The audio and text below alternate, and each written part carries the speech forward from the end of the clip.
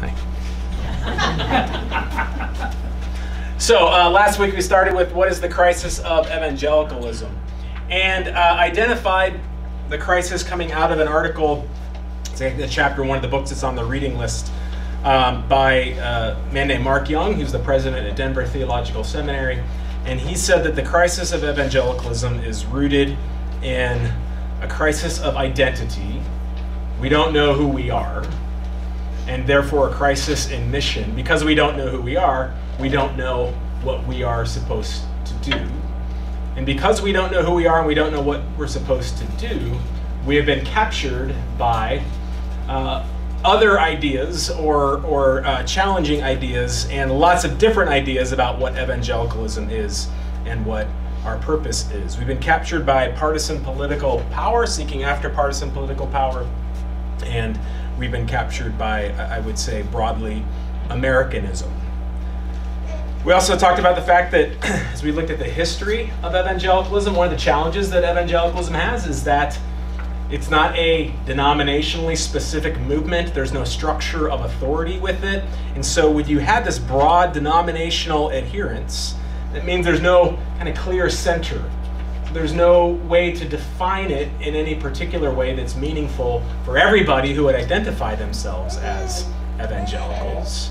And because of that, evangelicalism can mean many different things to many different people. And one of the things we talked about last week was how many times evangelicalism is being described, and we in here would say in some form or fashion, well, that's not the kind of evangelical that I am, right? That's not what I mean by evangelicalism. And the challenge with that is nobody really knows what it means because there isn't this authoritative center. And part of that is just the inheritance of the Protestant Reformation. That the Protestant, as we'll talk about a little bit later on, the Protestant Reformation tends towards an individualism, and therefore, if we're tend toward individualism, then we tend to like to be able to define our faith in the individual way that we like to define our faith. And when everybody's doing that, then it becomes very difficult to have any kind of really meaningful agreement about what the word means. And so we would say, well, the word has been hijacked by this group, or the word has been hijacked by that group, or by this particular leader, or by this particular pastor, or by this particular whatever. And so just the fact of the challenge of defining it is very difficult for us. We're going to spend some more time tonight thinking through what are the core commitments of evangelicalism, and then work through what that might mean for us looking to the future. So I started with a couple of quotes from Mark Labberton, also in this book called Still Evangelical, ? From which I stole my title. He wrote this: evangelicalism in America has cracked. Split on the shoals of the 2016 presidential election and its aftermath, having many wondering whether they want to be in or out of the evangelical tribe.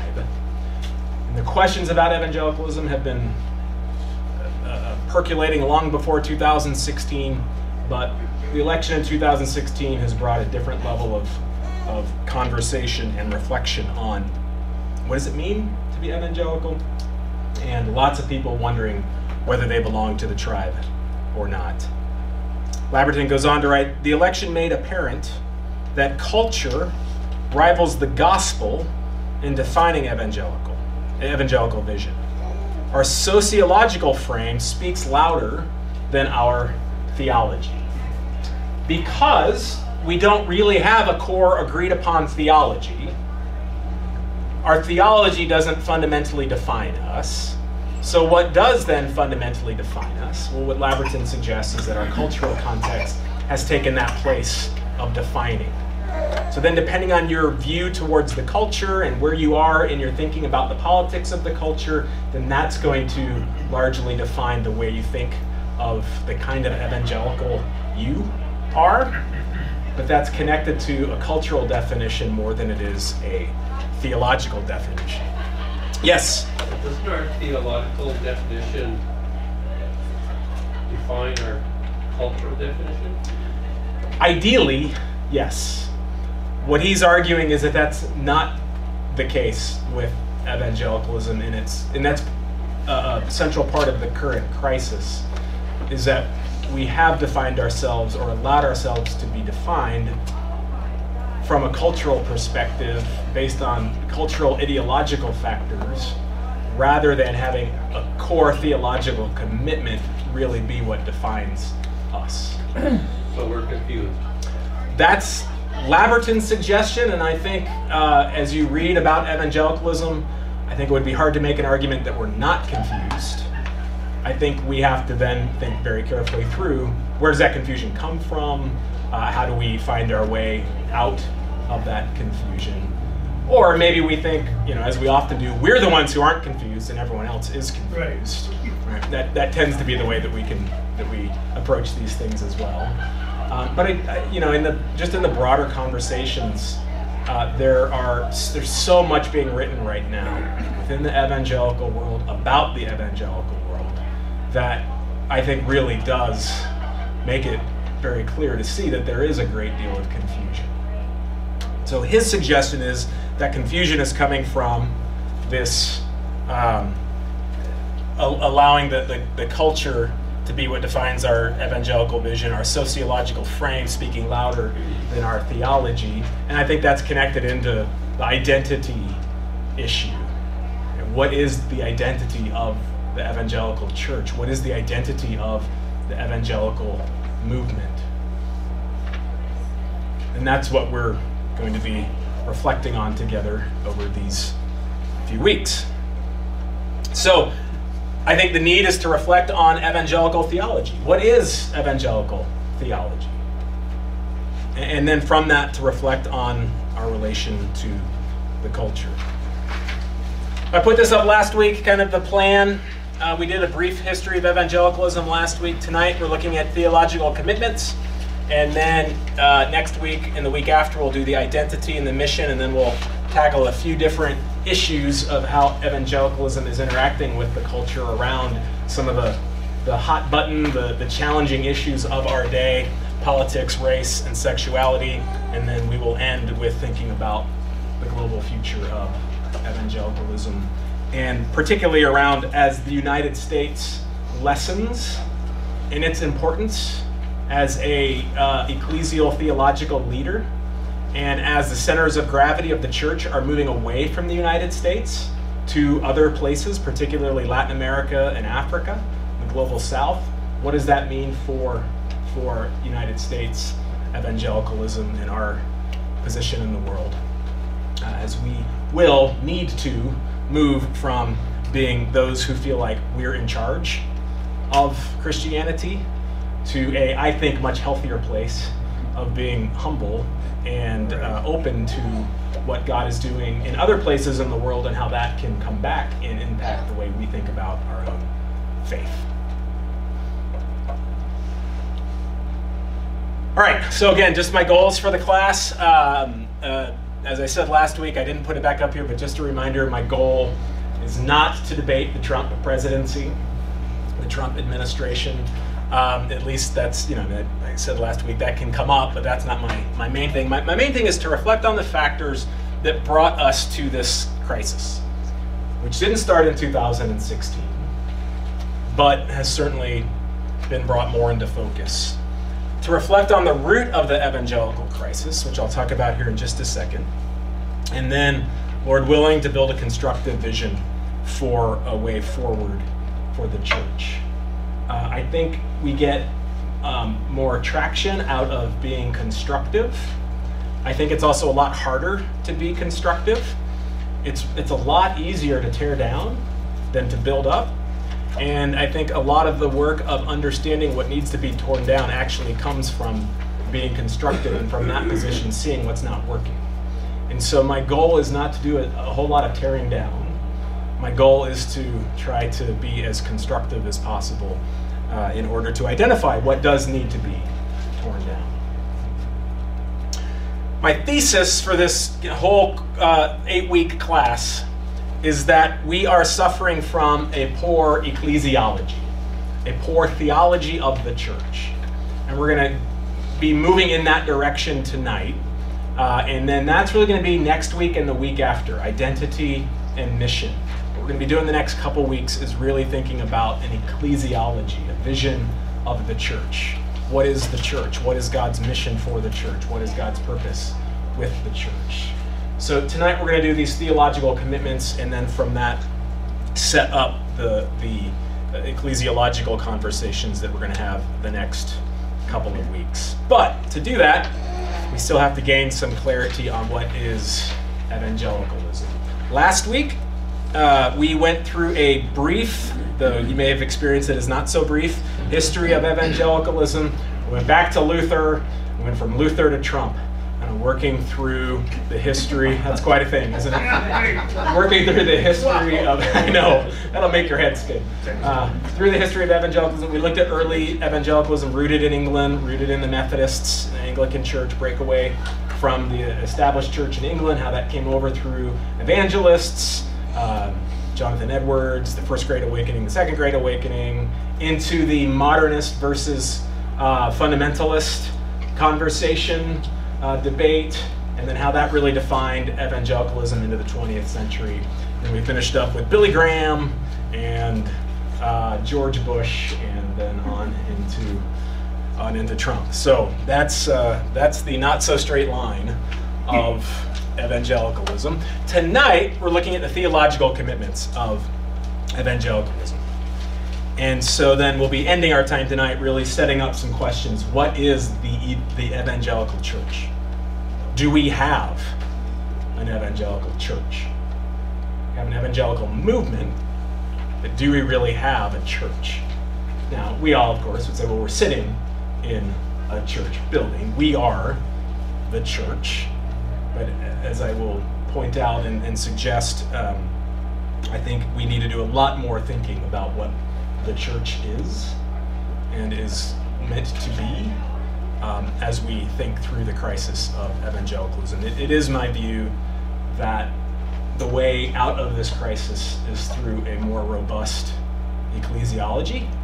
I'm not suggesting that 7 weeks from now we will have solved everything that is troubling evangelicalism, but I would like to think we have some ideas about where we need to go, and particularly then what that means for this particular local body. Because the question was asked last week about kind of what the seminary's role is in all of this, and I think seminaries do have a role, but I actually think that the renewal of the evangelical church is going to come from congregations like ours doing the work of figuring out what this looks like in our own locatedness, in our own social place, figure out what it means for us to be the church. And as local congregations start to do this, certainly interaction with seminaries and with theological thinkers that are outside of the locatedness of the church. But this is a church issue. And I think church issues get solved by churches. The academy has a certain role, and it's an important role, but I don't think we should look to the academy to solve this issue. I think we, Central, and lots of other churches doing this work are the way that we move towards getting out of the crisis that we're in to something, Lord willing, that is a renewal movement in the church and in the United States and in our own particular locatedness. So I think we should be a bit grandiose in the way that we think about us, the way that we think about ourselves, the way that we think about what we're doing here. What we're doing here is we are working on trying to solve this problem, not waiting for other people to do it. So that's in my mind, that's in my heart as we think about this. So you're being pretty contrarian. What's that? You're being kind of a contrarian then? I mean, is it? In what way? Well, I mean, aren't all other, say, field of education, everything kind of descends from the academy down? Right? Yeah. So yes. So you're.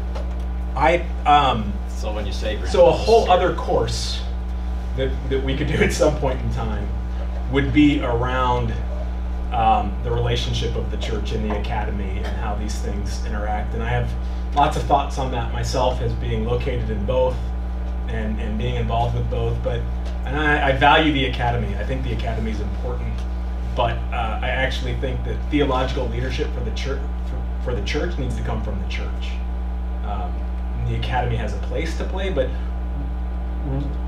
a reason I think we have some challenges in the church is because we have farmed out theology to the academy, and that's left us with some significant problems. So, yeah. All right. So, this week, the commitments of evangelicalism. And I'm going to frame this through what is called the Bebington Quadrilateral, which I'll explain here in just a second. Clarence was bringing this up last week, and then I kind of cut him off because I didn't want him to give all the answers last week. But you were talking about the National Association of Evangelicals defines evangelicalism through these four things that are contained in the Bebington Quadrilateral. So that's what we're going to be working through the first chunk of tonight, a good chunk of tonight. Just what this quadrilateral, it just means four. I mean, this is kind of, the grandiose stuff that you have to write in order to get published. You have to say big words that you could say in a lot shorter words. It's based on the work of a man named David Bebington, so that's where Bebington comes from. He's a historian at the University of Stirling in Scotland. He wrote a book, it's a very well-known book called Evangelicals in Modern Britain, a history from the 1730s to 1980s. And in that book, he defines evangelicalism, these four theological commitments. I will also add, he was trained at Jesus College in Cambridge, which is where all the great theologians have been trained. A lot of them ride bicycles too. We ride bicycles there. So based on that. That's my old college in Cambridge. So great memories there. So anyway, all right. 4 defining commitments of evangelicalism. The first is crucicentrism, which again is one of those things that you have to say in order to get published. But what this means is the cross is important, right? That's what we could do, but then you don't get published by Oxford University Press if you write the cross is important, right? Anyone can say that. You have to write crucicentrism. So crucicentrism is the cross-centered. The cross is vitally important to the evangelical faith. And when we say the cross, what comes with that is a pretty wide variety of different theological commitments. And I want to walk through some of those. That it encompasses this broad range of theological issues inherent in the tradition. I think one of the fundamental things that's important to note about the evangelical movement is soteriology, salvation, the doctrine of salvation, is at the heart of evangelicalism.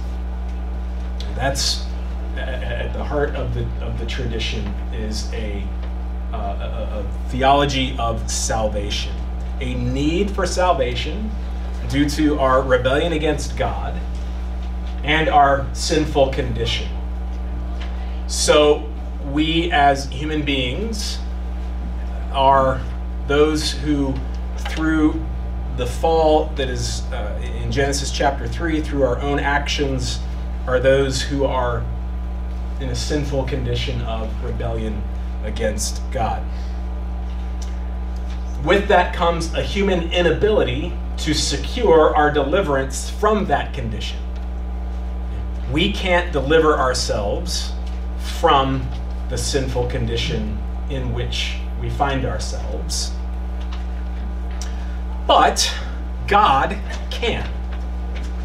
And God has delivered us. He has given to us salvation by His grace. And this goes back to the Reformation. This goes back to Luther. Justification by grace through faith. God justifies us. God makes us just, makes us right. God delivers us from our sinful condition. We don't do that. He does that on our behalf. So justification by grace through faith. The Reformation roots of the tradition.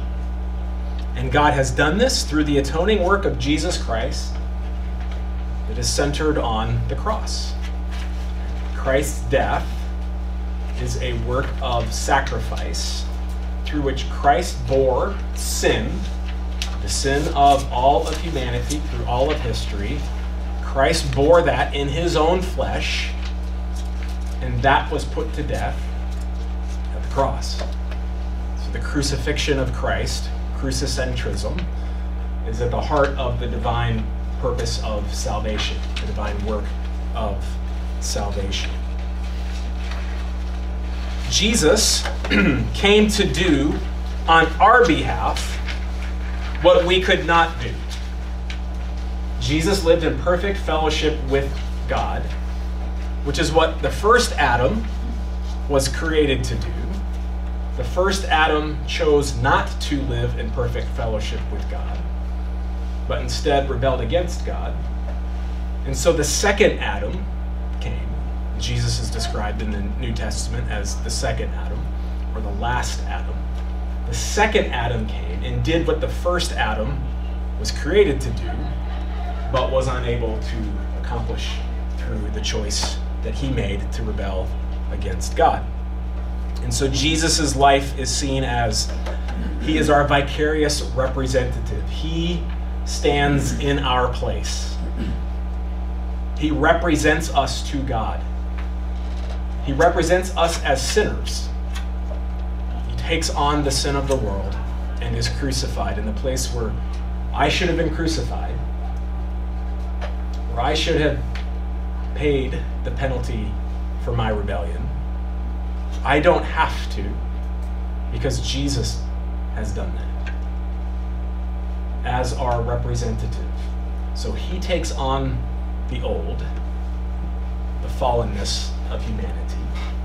And through his crucifixion, the old is put to death. So Jesus' death on the cross is the death of the old Adam, the death of the old humanity in sin. And therefore, Jesus' resurrection is the creation of the new Adam, the new humanity. And so when we think about cross-centered, it's not just the event of the cross. It's all of what God has done in his mission through his Son, Jesus Christ. All that he has done that is centered in the cross, that includes Jesus' incarnation, his life of obedience, his death on the cross, and his resurrection. That all of that is the work of God on our behalf. And therefore, Jesus' death and Jesus' resurrection are applied to us, and we are declared righteous in God's sight. So what is true about Jesus is true about you right now. What is true about Jesus is that he is resurrected as the new humanity. Therefore, through faith in Christ, that is true about us. It's not true about me in terms of I am fully perfect, because I ain't, but Jesus is. And what's true about Jesus is true about me. And one day, the deliverance of the gospel, the deliverance of the full promise of the gospel will be the case for all of us who are in Christ. And we will be perfect as Christ is perfect. That will happen at the resurrection of the dead. We're not perfect in ourselves, but we are counted as perfect in Christ. Because when God looks at us, he sees Christ's righteousness, not our unrighteousness. So God deals with us as if we were Christ. So our position is secure. With this then comes the belief in a literal bodily resurrection of Christ in history. Jesus really rose from the dead. That is a historical event, not just a symbol as it becomes in other traditions, but a literal bodily resurrection, as well as then the expectation of a literal bodily return of Christ to establish his kingdom at the end of this present age. The fullness of the kingdom of God will break into history, and God will restore all things and renew all things, and all will be made right. All will be just. All will be justified. So, crucicentrism, the foundational importance of the life, death, and resurrection of Jesus Christ and all that that means for salvation and what God is at work to do in the world. Okay? So that's point 1 on the Bebington Quadrilateral. Questions, comments? Yes, Adam. Are other Christians or Christian traditions outside of Evangelical or so unconcerned with the cross that we've put in this as a defining characteristic? It's just much less so? I would say so. It should be central to just about any Christian. So one of the things that we're going to talk about a little bit later on is the differences between liberalism and evangelicalism. And one of the things, as we looked at last week, evangelicalism existed before liberalism. But in the last 120 years, evangelicalism has really defined itself in relation to liberalism. And in liberalism, the cross is viewed very differently than what it is viewed as in evangelicalism. You don't have a literal resurrection in liberal theologies. You have things that are much more symbolic. And with that then comes a change in our understanding about what sin is. And so these things kind of hover around together. And we're going to talk about that a little bit later on. But so I would say we certainly would share the importance of the cross with lots of other Christian traditions outside of Protestantism. Certainly the cross is very important in Catholic theology. Certainly the cross is very important in Eastern Orthodox theology. Our understandings of soteriology, salvation, are different. And how that's applied to us and what justification means and where it is in the process, that's all quite different. But the centrality of the cross is, it's not the only thing we have it and no one else does. But certainly in the evangelical, modernist, evangelical, liberal conversation, that's very important as a defining factor. Doug.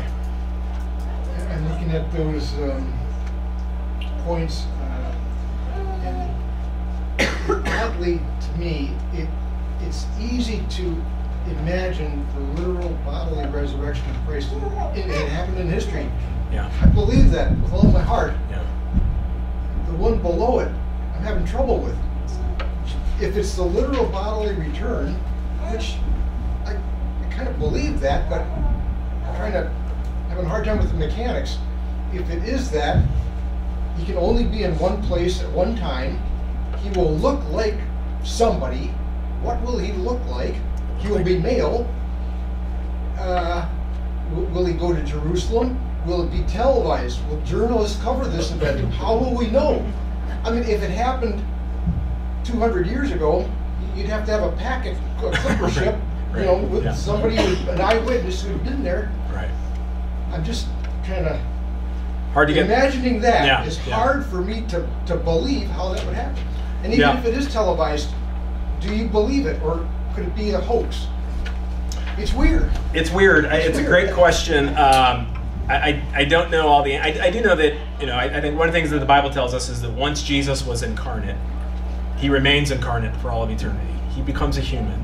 Well, then that contradicts that. And because he will return as a human. Oh.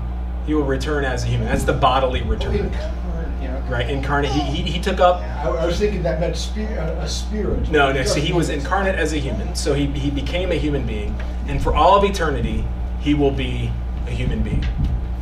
And he will be a Jewish man. As the representative of humanity, he will be in that form. He is in that form even now, as he sits at the right hand of the Father. He is a human. I assume Christians, even though we've never met Jesus in person, we have this feeling that we will recognize. Mm-hmm. Yep. How are the mechanics of that? I don't know This the is off mechanics. subject. Yeah, I don't know the weird. mechanics, but I do think the importance is and I think this is something a lot of Christians don't think through, is the eternal incarnation. That once God joined God's self to humanity, that joining remains for all of eternity. Jesus will be a human being with us for all of eternity. I don't know locatedness and how all that works, and Yeah, you know, stigmata in the hands, but nobody ever talks, well, he had welts on his back, scar tissue. yeah, he had the scars when he was resurrected. Right? So I think there remains. So if I can go on a theological flight of fancy here for a second, I think the one imperfection in eternity will be Jesus' body. And what I mean by that is the scars on his hands will remain for all of eternity as a reminder to us of what God did to secure for us eternal life with him. Now, I couldn't take it a chapter and verse on that, except that after he was resurrected and he appeared to the disciples, they recognized him, he was seen. He could also go through walls and just appear. So there's something funky going on there.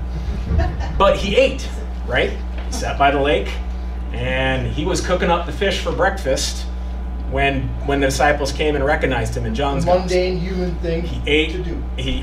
They could touch him. That's how Thomas stopped being doubting Thomas. Thomas gets a bad rap, right? He doubted for a couple days, but then after that, he got on side. But he believed because he saw the scars. So I do think that will be the one blemish in eternity, will be Jesus's body. Will have the reminder to us of what it cost God and his love for us to secure our life with him. Let me provide some understanding, me, to what you just said. I'm going to tell you about my mother, who was a very difficult person.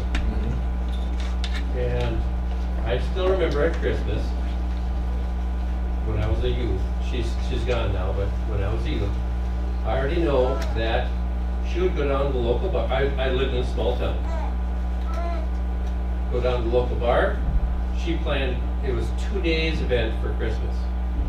Go down to the bar.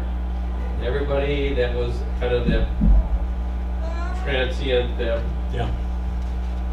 You're available. You come over for dinner on Christmas Eve. This is a must, from 5 to 6. Neighbors were 6 to 8, and family was 8 to 11.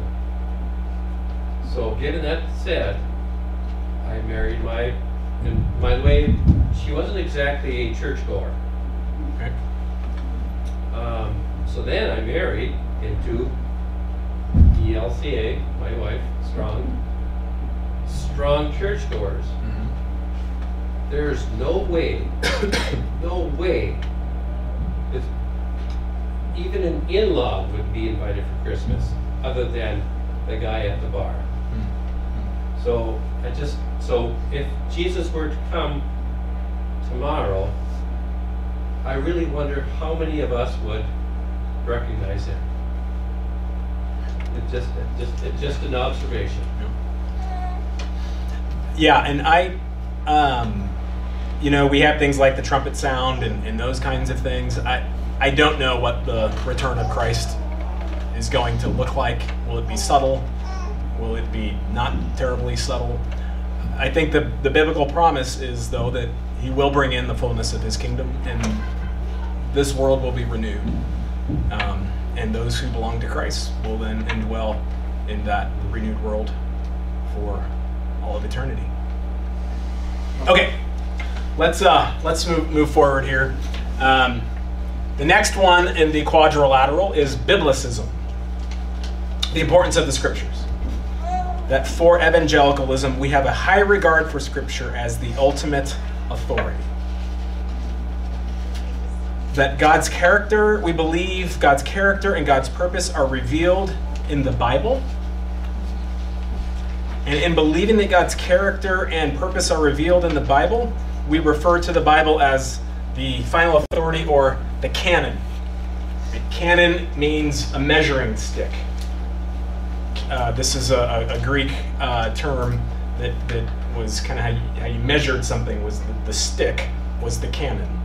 And so what this means by saying that the Bible is the canon is that any claims about who God is have to measure up to what the scriptures say.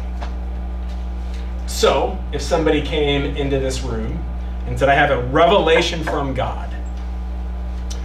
God has revealed to me that God is a big purple dinosaur. We would want to open up our Bible. We would say thank you for that. We appreciate that. Now let's open up our Bible and let's read about what the Bible declares God to be. And we could probably come pretty quickly to the realization, to the agreement that that doesn't really line up to the canon. That doesn't, I know you claim that God told you this and that you got this revelation from God, but we're kind of thinking maybe that there was something else going on there in your life, because this is what the scriptures say about God. And that's easy when it's a purple dinosaur. It's a lot harder when it gets to other theological issues, which we're going to talk about that in just a second. But that is what we mean by the canon. It is the authoritative statement about who God is, what God is doing in the world, what God's character is. With this comes a couple of different ways of thinking about the reliability of the scriptures. The first is inerrancy, that the scriptures are perfect and without error in their original autographs. That means the original writings. We have copies in the Bibles that you and I carry around. We don't have the original of any of the biblical documents. We don't have the original of Genesis. We don't have the original of Revelation. We don't have the original of any of Paul's letters. We don't have that. What we have are copies, and we have copy traditions where you can see the copies as they were being made. You can kind of do looking back over the textual traditions, and you can see where certain errors were made in a copy. And so the confidence that we have is that the text that we have is very reliable and reflects very well the original autographs. And there's people who do this kind of work for a living around tracking these different manuscripts. And that's not my thing, but that's what people do. But when we talk about inerrancy, we're not saying that every copy of every book of the Bible that's ever been written has been perfect, because it hasn't been. We are saying, as you track back to the original autographs, inerrancy would say that those were perfectly written down and true in everything that they claim. You also have inspiration, that say that the scripture are the word of God, inspired by the Holy Spirit, and true in all matters of faith and doctrine. Depending on who you're talking to, there's some difference between these. There are people who would hold to a doctrine of inspiration who wouldn't necessarily hold to a doctrine of inerrancy. Then a doctrine of inspiration says the Bible claims certain things about God, but in all of its claims, like how many people died at which battle, or how many, this, that, or the other, in other areas, it's not necessarily making literal claims, or there can be some errors within the Bible around those things, but everything that it says about who God is and what we're to believe about God is trustworthy and is true, because it's a product of the Holy Spirit. The scriptures are God-breathed, we're told in 1 Timothy, that the scriptures are breathed by God. Now, this raises a question. I don't want to spend a whole lot of time on this, but it does raise one of the challenges that we have in the evangelical Protestant world. Well, whose interpretation of the Bible? Because this is one of the challenges that we have of not having an authoritative interpreter of Scripture. So, whose interpretation? We just illustrate this briefly by the family tree of Christianity. Okay? So here's the family tree of Christianity, rooted in Judaism and Jesus. And then for about 1,000 years, you had the one holy Catholic Apostolic Church. You had a couple little branches that came off, the Armenian Church and the Coptic Church, that's the church in Egypt, that came off around the 5th century here, where there was a break in the church. Then 1054, you have the Great Schism of Eastern Orthodoxy. That's where the West and the East split. So you have Eastern Orthodoxy that goes into Greek Orthodoxy and Russian Orthodoxy, and then smaller twigs coming off of those. But still, up until 1500, the family tree didn't have a whole lot of branches. And then at 1517, what happens in 1517? Luther. And then what does Luther do? Luther says the way I read the Bible and the way the church reads the Bible, they don't read the same. And what the church teaches as what the scriptures say and what the tradition says, what the church says and what the Bible says aren't the same thing. And so Luther says sola scriptura, right? Only the scriptures. And the Roman Catholic Church is very nervous about this because the Roman Catholic Church thinks, well, if you, a little lowly monk, can have your own interpretation of the scripture, then what do you think is going to happen? Well, everybody's going to have their own interpretation of the scripture. And what happens after the Reformation? Everybody has their own interpretation of the scripture. That's what denominations are. Denominations are different groups that believe different things about how to interpret the scripture. Right? And so you have the radical reformers with the Brethren, the Mennonites, and the Hutterites. You have the Lutherans branching off into the Pietists, the Moravians, the Covenants, the Free. There we are. We're out here. This wasn't updated to say Converge, but there's the Baptist General Conference. You have the Reformed tradition. And of course, this doesn't even get the picture, right? Because there are lots of different subgroups of all of these. I mean, if we really wanted to hone in on it, you got all kinds of different twigs branching off and branching off and branching off. And this is exactly what the Roman Catholic Church said was going to happen. This is why the Roman Catholic Church didn't want the Bible to be translated into the local vernacular. The Roman Catholic Church wanted it to stay in Latin and to have the learned people be the ones who interpret it and to have a Catholic structure in which the interpretations of Scripture are declared by the hierarchy of the church. The drive behind that was unity, the unity of the church. And the Roman Catholic Church was deeply concerned about what happens when everybody gets the Bible in their own language. Because when everybody gets the Bible in their own language, then everybody becomes an authoritative interpreter. And what happens then is the explosion of denominations. So this is a problem that we have. And it's one that I don't know how to solve, and it's one that I don't think we're going to solve. It's one that I think is just an important thing for us to realize. I'm not Roman Catholic. I'm not interested in becoming Roman Catholic. And this doesn't quite tell the story either, because there are twigs and branches within Roman Catholicism. It's not to say that every Roman Catholic believes all the same. But there is a structure for interpretation and defining what is the faith that the Protestant tradition doesn't have. And so the family tree goes crazy around 1550 and continues to splinter off and branch off, and local churches branch off because we interpret this verse different than you interpret this verse, and so we're going to go found our own church based on our interpretation of the scripture. That's a problem. Again, I don't have the answer for it. I think it's just part of what it means to be Protestants, but I think it's important for us to recognize that our biblicism, I think that the scripture is the authoritative canon. I think it's vitally important that we agree to that, but that doesn't then solve the question of, well, whose interpretation of the scripture?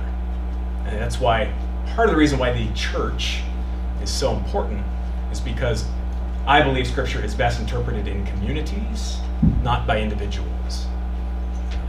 So that's a whole other class, though. That's a whole other thing we could get into sometime. All right, any how are we doing? Questions, comments? Doing all right? Okay, conversionism. Conversionism is the third tier on the Bevendian quadrilateral. Through faith in Christ, people are born again, right? Born again. That's a very important concept of the evangelical tradition. That something changes in our hearts when we come to faith in Christ. That we are given the Holy Spirit. We are born by the Spirit. This is rooted, of course, in John chapter 3 when Nicodemus comes to Jesus and Jesus says, you have to be born again. And he says, well, what does that mean? I can't climb back into my mom's womb. And she's like, you clearly aren't following what I'm talking about here. I'm not talking about a physical rebirth. I'm talking about a spiritual rebirth. And so born again is one of those phrases that probably we've heard all our life, those of us who grew up in evangelicalism and wanted to make sure that we had been born again. And outside of the evangelical church, one of the ways that people describe us as the born agains. They're the people who talk about born again all the time. A personal relationship with Christ then is that very much an important part of this. And a deepening relationship with Christ through prayer and studying the scriptures and the disciplines of the spiritual life. A piety, a warm-hearted commitment to Christ is central to Christianity in a conversionist way of thinking. And then, of course, evangelism. We are converted, and then we are called to share with others what we have found through our conversion to Christ and encourage them to be converted to Christ. So conversionism, evangelism is very much hold together. Another way of putting this, faith is not formulaic.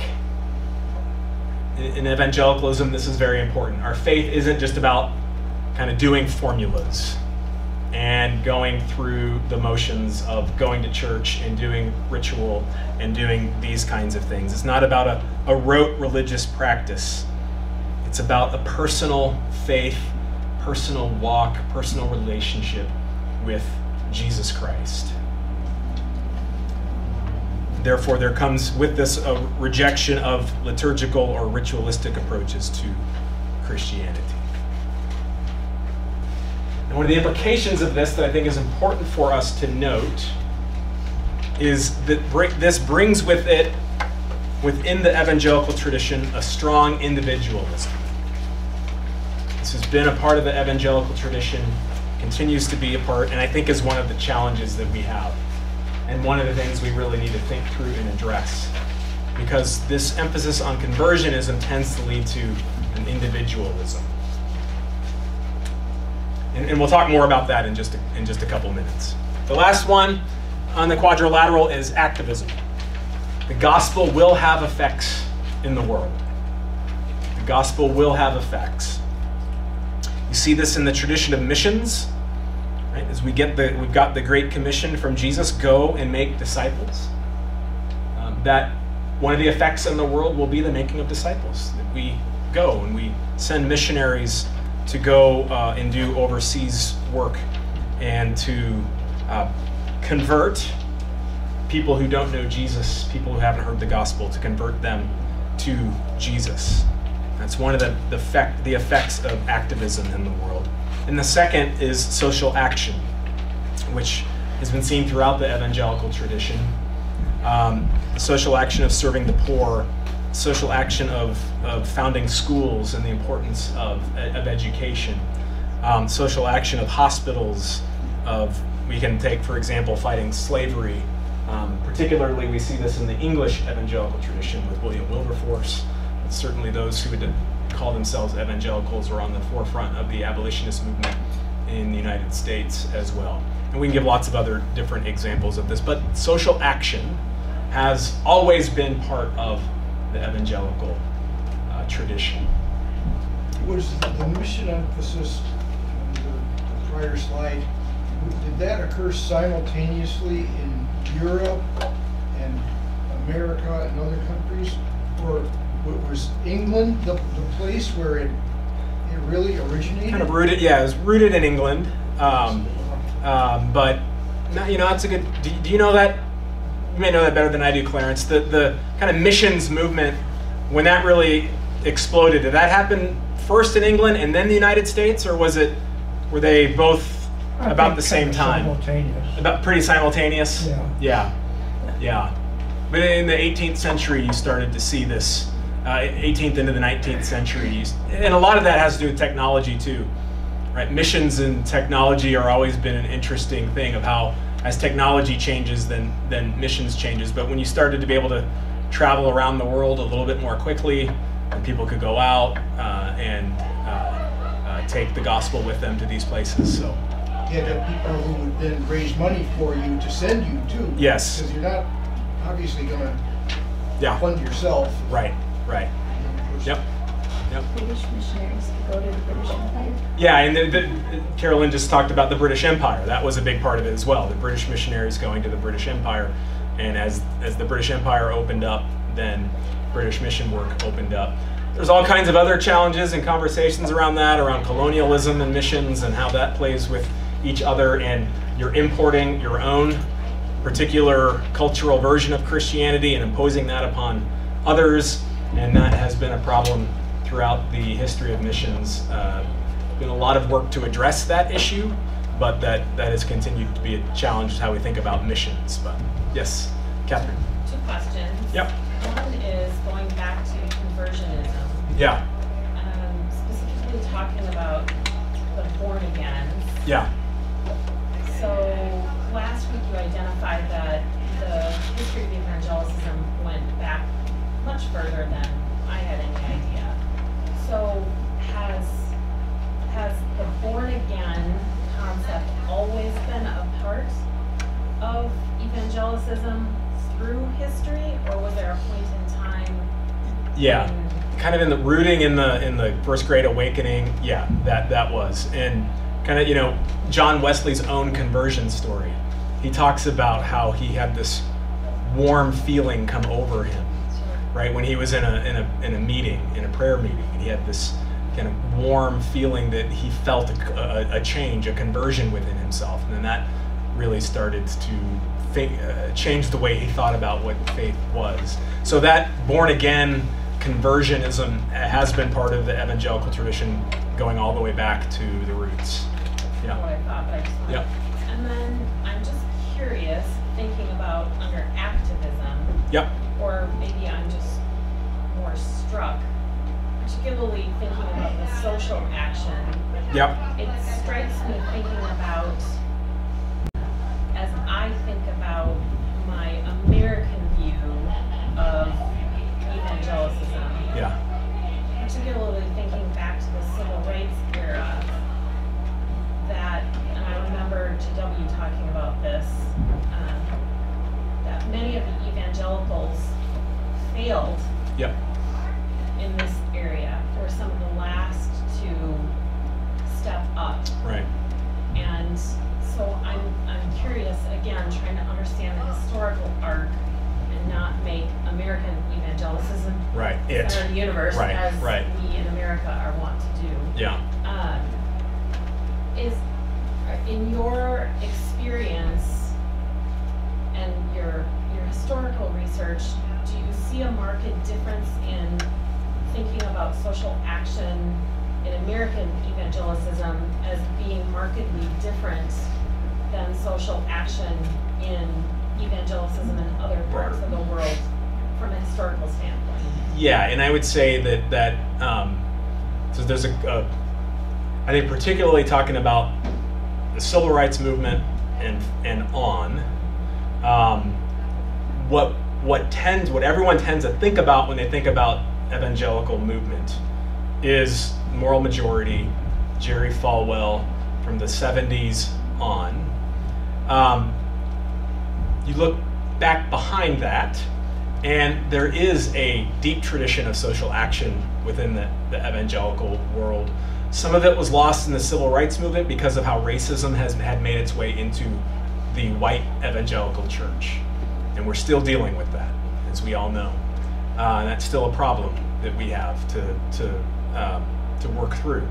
But prior to that, there are significant movements within identified evangelicalism of social action. And I do think that's an important part of the conversation to help see that what most people think about since 1980 and the kind of deeply connected to one particular movement, that's not the totality of the evangelical tradition. And there are resources that the evangelical tradition has that maybe we don't know or haven't been thinking a lot about because of this. I would say that you move to some of the progressive evangelical writers like Jim Wallace and Sojourners, he is tapping into some of those roots that go back further.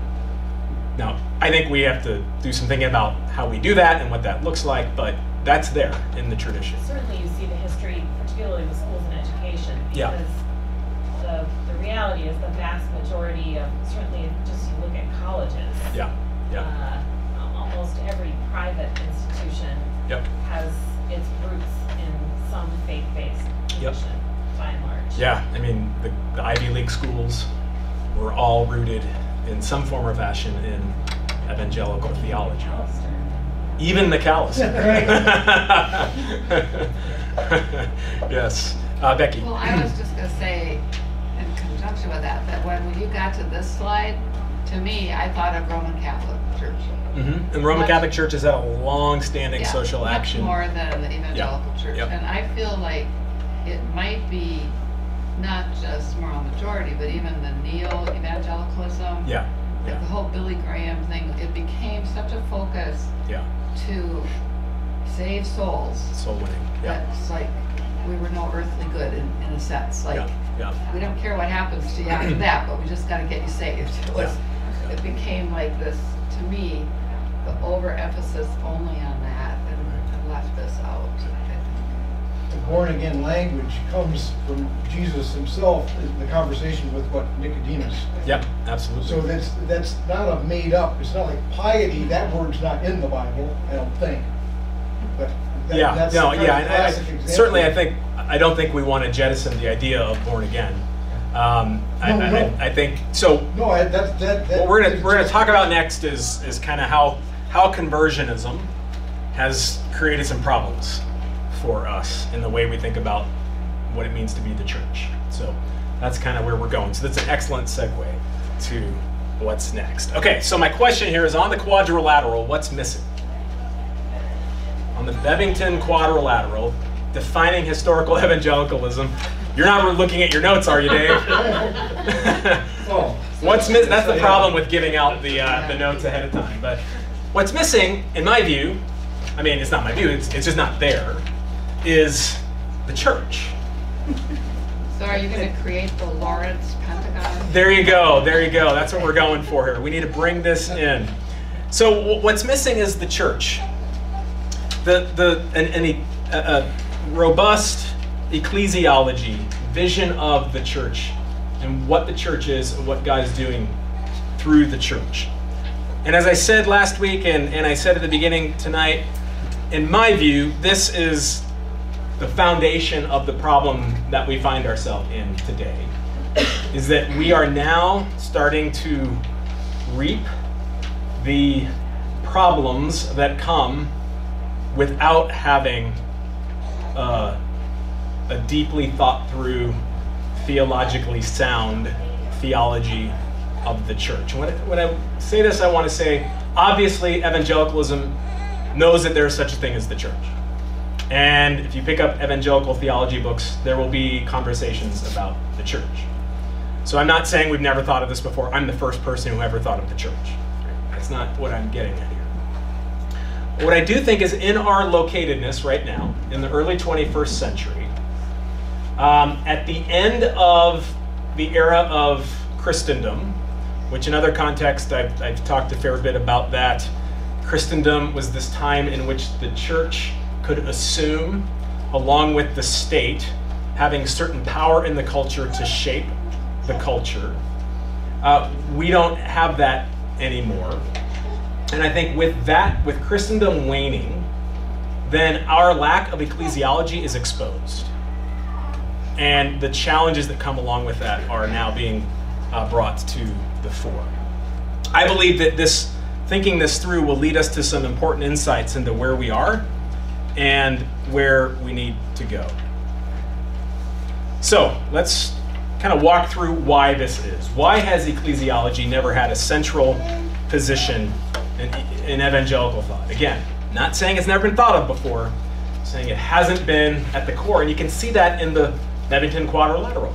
Defining evangelicalism, you have the centrality of the cross. Amen. I am on board with that. The importance of the scripture. Amen. I am on board with that. The need for conversion. Amen. I am on board with that. The importance of activism. Amen. I am on board with that. But the church, as a central defining characteristic of evangelicalism, is nowhere to be found in that. I think that's a problem. And as I said, I think we are now seeing the exposure of what that means for us. So what are the reasons why evangelicalism has never had a central focus on the doctrine of the church. I think the first thing is, in our history, we come out of a tradition that was rejecting the Catholic Church. And then the Anglican Church, with the Puritans coming out from England and disestablishing themselves from the established church, the state church in England, that our tradition has been a protest movement. That's right, Protestant. A protest movement against Roman Catholicism. And one of the key things within Roman Catholicism is the hierarchy of the church, the structure of the church, and all that comes with Roman Catholic ecclesiology. Central to what Luther did and what Protestantism has inherited, and what we as Baptists have particularly inherited, is the priesthood of all believers. And with that comes a rejection of priestly hierarchy, of ecclesial hierarchy. Right? If you look at the organizational structure of this church, guess what's at the top? It ain't senior pastor. And it's not even Jesus. If you look at what we should be, but it's not. The congregation. Congregation, that's the top. Right? And then the board works for the congregation, and I work for the board and the staff, and that's our structure. The congregation is the top. We don't like priestly hierarchy. We rejected that. We protested against that. Dave? What I learned growing up, Baptist distinctives, if you're Baptist, I don't know where it's supposed to rank, but I think it's always number one in every church is the autonomy of the autonomy of a local church. Body. Yep. And so there is no, you can't tell the local church what to do. Yep. Yep. The local church gets to decide. Yep. So therefore, that's why you've got so many different kinds of Baptists. Yep. Yep. Yes, that is one of the fruits of that Baptist distinctive is lots of different denominations of Baptists. And then within those denominations, lots of disagreement about what it means to be part of that denomination. In fact, Converged, we're not a denomination officially. We are a fellowship of churches. It's very voluntary. Very voluntary. And that's part of the Baptist distinctive.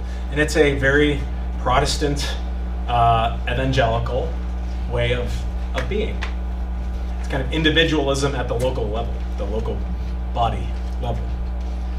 So, priesthood of all believers, rejection of hierarchy, stress on piety and individual conscience, which is used very strongly in Anabaptist, Pietist, Baptist traditions, free church traditions.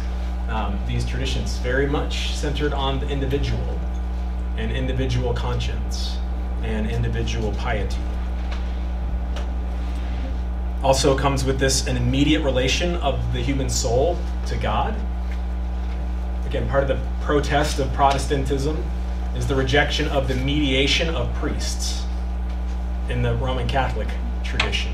In the Roman Catholic tradition, how do you relate to God? Certainly you have your own personal prayer life, but primarily your life to God is via your priest.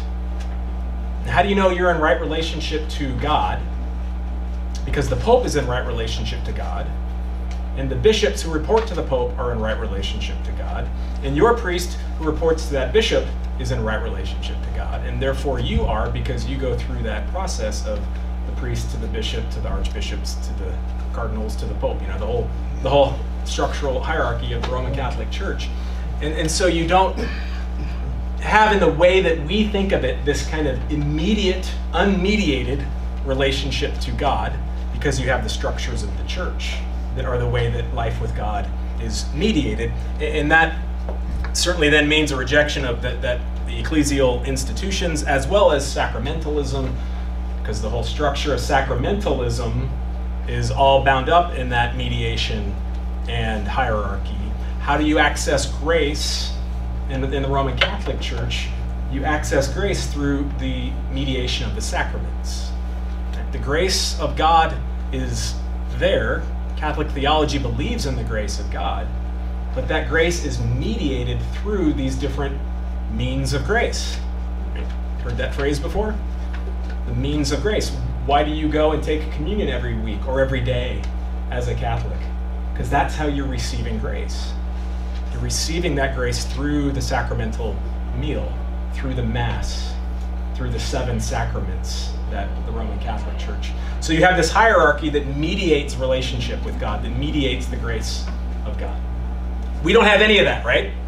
I mean, we take communion, but you all, I'm guessing, if you're good Baptists, on the Sunday mornings when we take communion, you don't need that to be coming from me because I have some special power by which I mediate God's grace to you.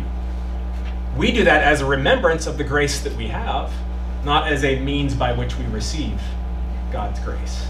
So there's a very different structure there that's based on how we think of the priestly ministration, the priestly work that we don't have in our tradition that Roman Catholicism and other liturgical traditions do have. You with me on that? And there's a whole lot of other stuff we could go into there on praying to the saints and Mary and the vault of grace that exists in heaven by which we receive it. And we don't need to go into all of that. But just to say that we don't think of the sacraments, we don't think of sacramentalism in the way that Roman Catholicism, Eastern Orthodoxy, and even certain of like the Anglican Church, the High Anglican Church, there is a different than Roman Catholicism, but still a sense of mediation and the importance of the priest. I'm not all that important, is really what it boils down to. In Roman Catholicism, you need your priest. For you Baptists, you don't need me, right? So, there you go. Second then is conversionism. Second reason why we don't have a strong emphasis on the church. Because what is the mission of the church? The Great Commission. Go and make disciples of all nations, baptizing them in the name of the Father, the Son, and the Holy Spirit. How does that take place? Well, we come and we witness to people about who Jesus is, and we call them to personally accept Jesus as their Lord and Savior. We call them to be converted. This is rooted in the Reformation emphasis on justification. This is what I refer to as a transactional soteriology, right? That salvation is a transactional thing. For most of us, if we were raised in the Evangelical Church, we have some kind of an idea that's important, that we can remember the moment of our salvation. That there was a moment that we can point back to and say, that's when I was saved. Because then we can have confidence that the transaction has taken place and I have been saved. That transactional salvation, you don't really have so much in Catholic tradition, Eastern Orthodox tradition, less conversionist traditions. You have that very much in the evangelical tradition. You don't have that so much even in more the mainline non-evangelical denominations. There's something about our soteriology of the transaction that we need to have a moment in time where we can look back to and say, that's when I was saved. Now, I think that's problematic, personally. But if we ever do a class on soteriology, we could talk that through. So with that then comes, once that transaction is complete, whatever comes afterward, it may be important, but it's not essential. What is essential is getting people converted. Because what is essential is getting people to salvation, to heaven. So once we have that transaction completed, then whatever follows after that, like I said, it might be important. We might talk about it as something that's important, but it's not essential. That's why there's no ecclesiology in the Bebington Quadrilateral, because the Bebington Quadrilateral is primarily about soteriology, salvation, the work of Christ to do that. The Bible is the authority which leads us to that salvation, the conversion experience. And then activism has its place there, but that's the living out of our own individual salvation, primarily, that is in view. So the result of this then is that in my way of looking at this, I believe that the church is not essential to evangelical theology. The church is important. I hope we think it's important. But theologically, when you define evangelicalism, you don't have to have the church in that, unless and only insofar as it's a collection of individuals who have been saved, who then go out and themselves seek to convert others or do good things in the world. But a doctrine of the church as central to God's mission, as essential to what God is doing in his salvation work, is not what we see in the evangelical tradition. Oh, Yes? so you're saying that's the way it is, not Yes. that's the way it should be? It's not the way it should be. Okay. That's, yeah, and that's, over these next week and the week after, we'll unpack that a little bit more. But I do want, in just a few minutes we have left here, just to set the table for next week, all right? And kind of position this conversation about the church and what we're missing because we don't have a ecclesiology that's at the center of our faith. All right, so what is the impact of this on the evangelical crisis? I want to ask this by asking, where is the locus of God's action in the world? Where is God working in the world? What is the place where God is working in the world? And then I want to contrast liberalism and evangelicalism, and then show you what liberalism and evangelicalism both share. Okay? So if you ask liberal, I'm talking about theological liberalism here. If you ask theological liberal, where is God's action in the world? Where is the locus? That just means the place of God's action in the world. The theological liberal will say the locus of God's work in the world is in the renewal of social structures. It's in the renewal of social structures. Social structures are the problem, and therefore we need to work to change the social structures so that they are more just, so that they are that social structures are more fair and more equitable for all peoples. What is sin then in liberalism? Sin is primarily structural, not personal. Yeah, people need to change, but the way that we will change people is by changing the structures. It's by dealing with the societal structures. The reason that people act the way that they act is because they are inherently engaged in and formed by social structures. So if we change the social structures, then we will deal with the issue of sin in the world. How is Christ seen in liberalism? Christ is seen as a moral teacher who has given us ethical teaching that if we follow it, we will build a better world.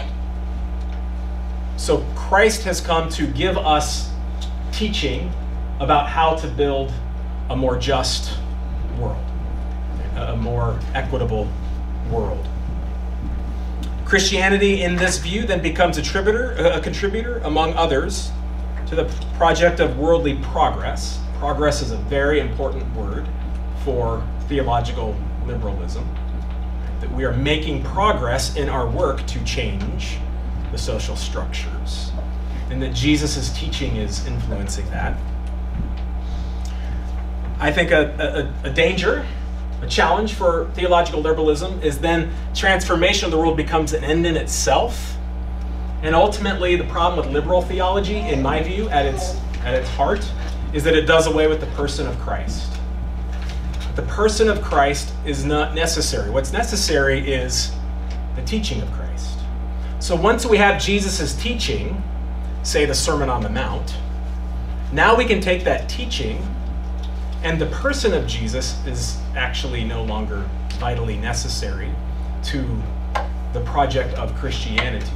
We needed him to give us the teaching that he gave us, and his death on the cross is not a substitutionary death for sin. It's a moral example of being dedicated to the project of making the world a better place.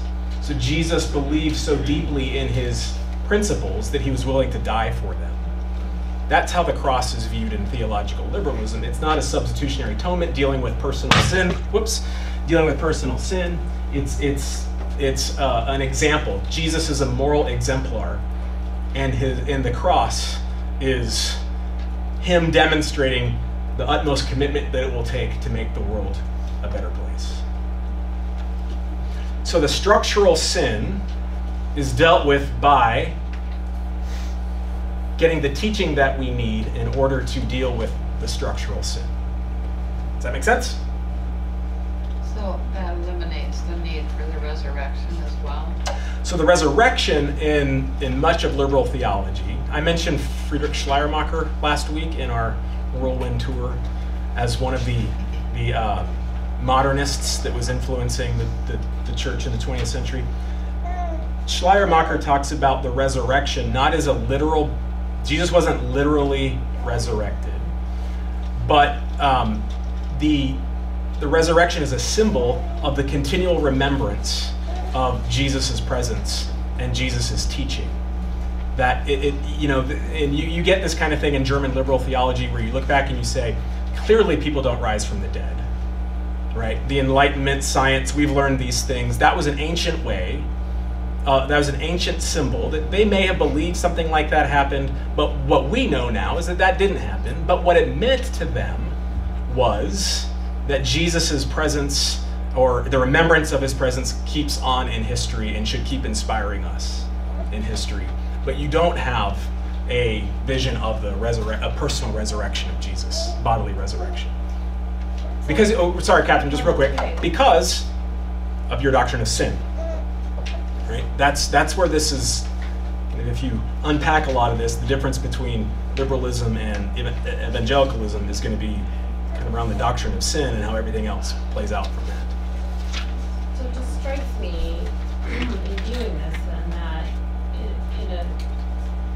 it would appear to me that in the lens of liberalism, Jesus is not the Savior, he's not the Messiah.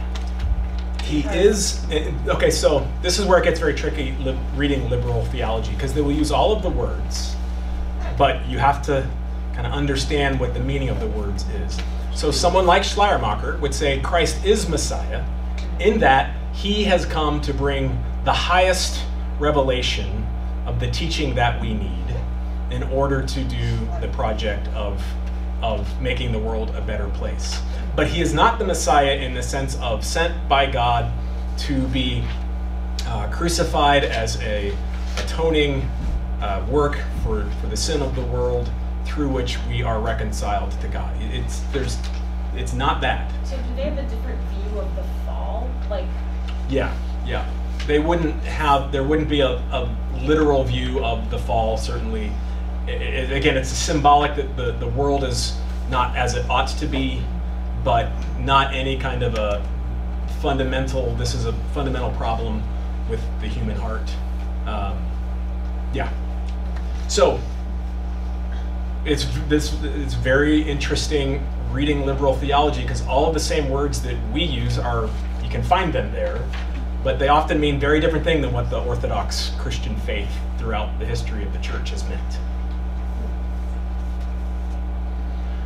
Okay, so that's liberalism.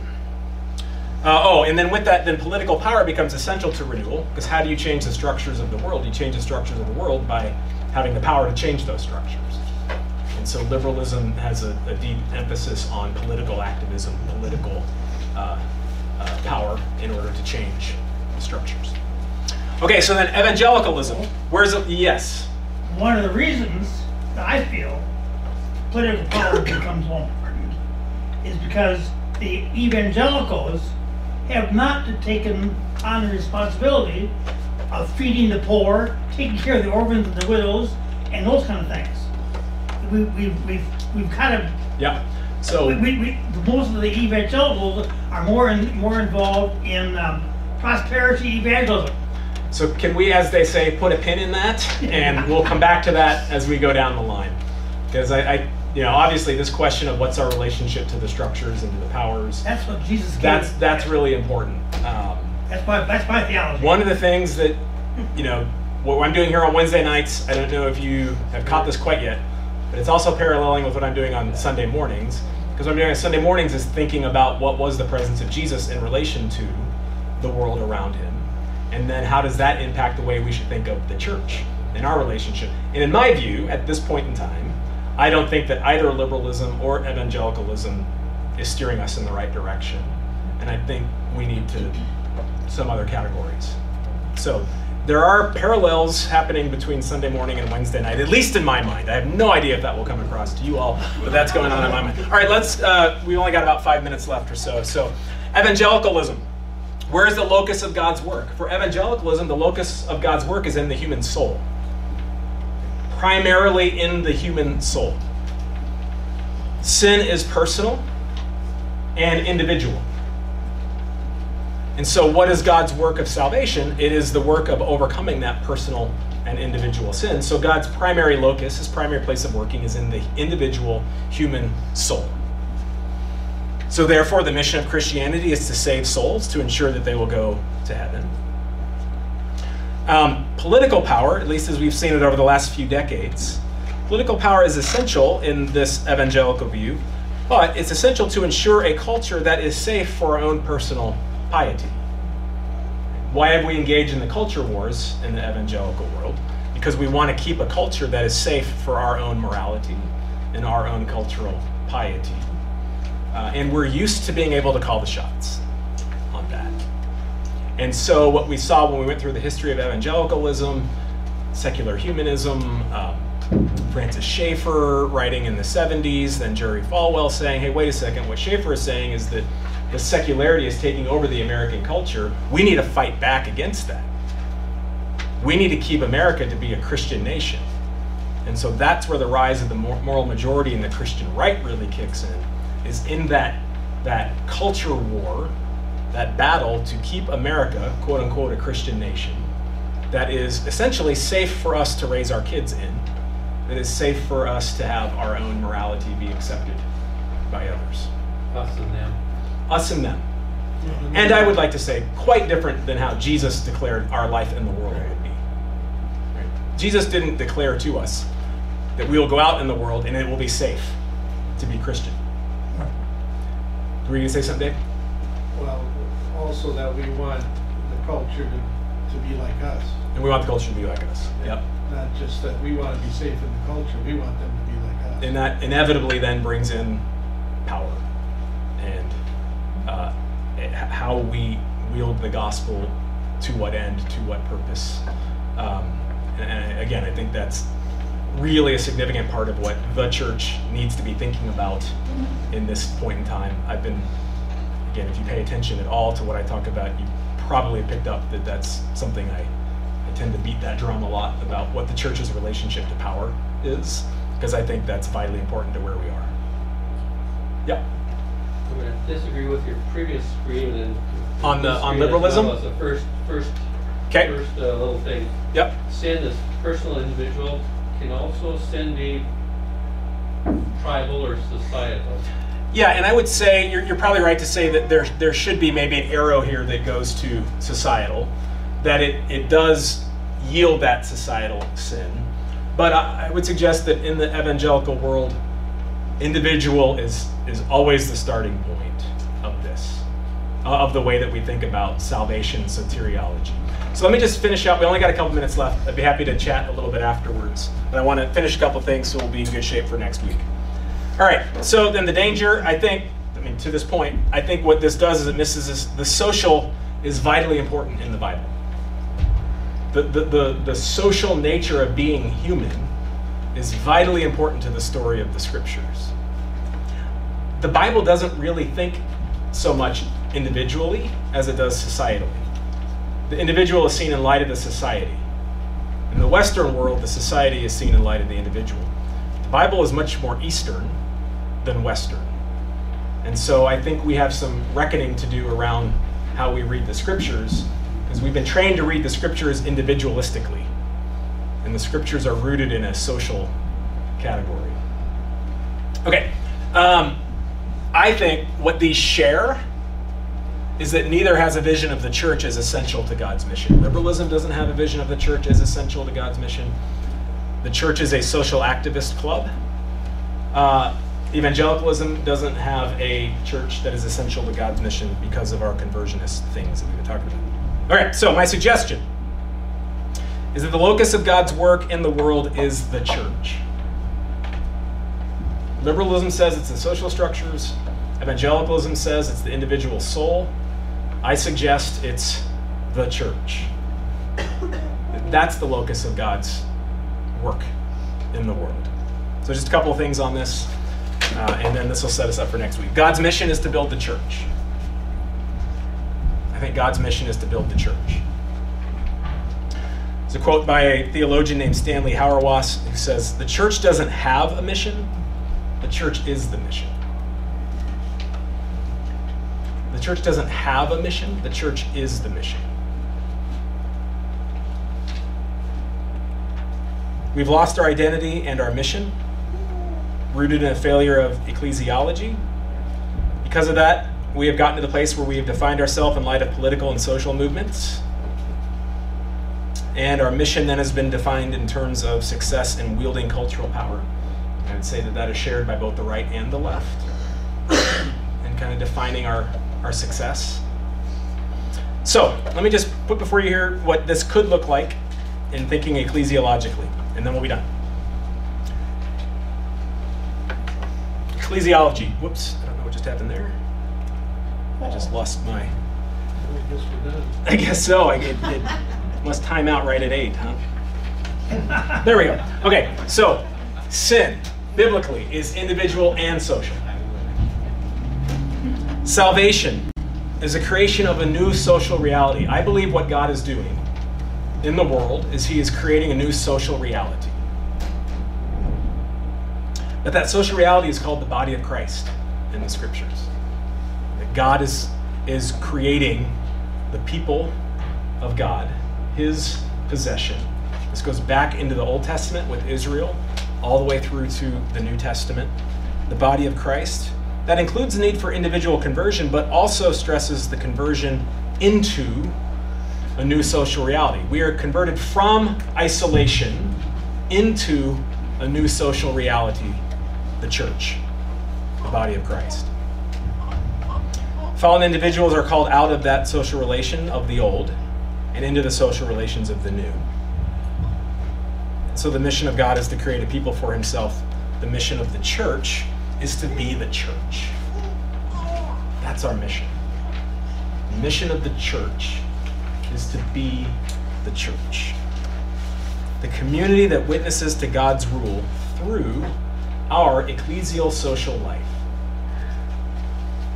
Which doesn't mean we're inwardly turned and we don't have any engagement with the world around us. But it does shape the way we think about that engagement. And that's what we'll be talking about over these next few weeks. So that's where we're going. We need a new identity. We need to think through what it means to be the church. We need to think what our mission is. This must shape our relation to the world and the culture if we were to witness to Christ. And so next week we are going to be thinking about what the identity of the church is. So what we just talked about here at the end, that's where we're going to pick up next week and really unpack what that means for the church to be the church. Okay? All right, it's 8, so we're going to call it a night. I'm happy to hang out, chat, interact, whatever that looks like. But you're dismissed. See you next week. Thanks, Joel.